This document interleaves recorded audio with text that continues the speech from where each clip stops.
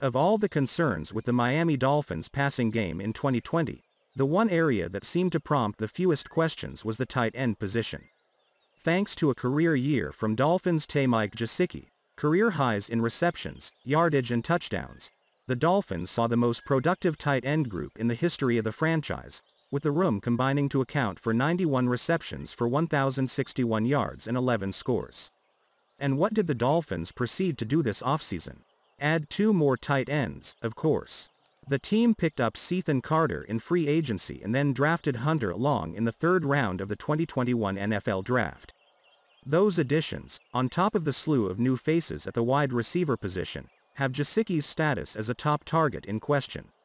What we should expect this upcoming season from Gesicki, specifically, is one of the more fascinating storylines of the summer. Here are a handful of projected stat lines for Mike Gesicki's 2021 season courtesy of a number of the most popular fantasy services, Yahoo Fantasy. Mike Gesicki 102 targets, 67.3 receptions, 823 receiving yards, 5.3 receiving touchdowns.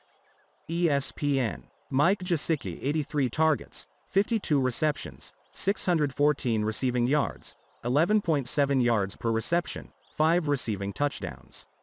CBS Sports. Mike Gesicki 91 targets, 54 receptions, 616 receiving yards, 11.4 yards per reception, 6 receiving touchdowns.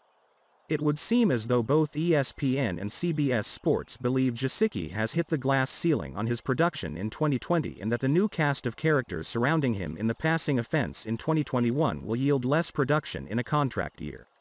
But to be fair, all 3 services project Gesicki to be right in line with his career high in receptions and close to equaling his career high in receiving touchdowns, 6, set in 2020. Yahoo's forecast is undeterred by the new receivers, perhaps basing some of their projection on the pre-existing chemistry with Tagovailoa and an undeniable upward curve in Gesicki's development. Additionally, contract years are often extra motivation for a big season. An 823-yard performance from Gesicki in 2021 will certainly ensure a big second deal in Miami or elsewhere.